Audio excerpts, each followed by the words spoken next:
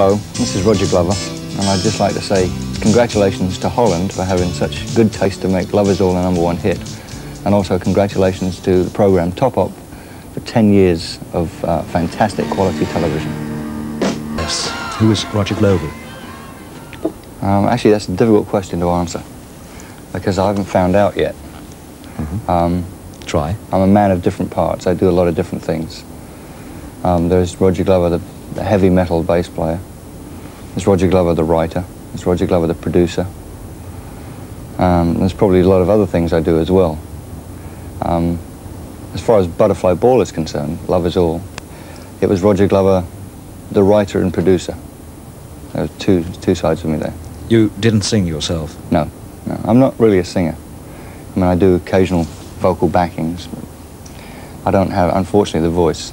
It was embarrassing when Love Is All came out. Everyone came up to me and said, "Wow, I didn't know you could sing so well."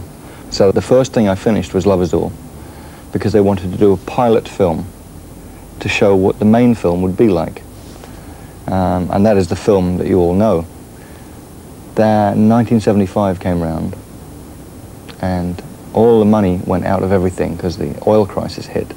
And all the, I mean, I don't know if you remember, but that was the 3-day week in England, and so all the money went out of projects, including that one. So the actual main film that it was intended for never got made, which I always think is a great shame, because the album, it kind of stands up on its own, but with a film it would have been so obvious what the whole thing was about.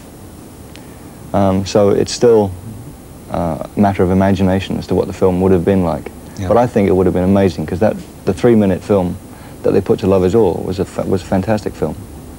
Any chance that the film ever will be made? There is a slight possibility.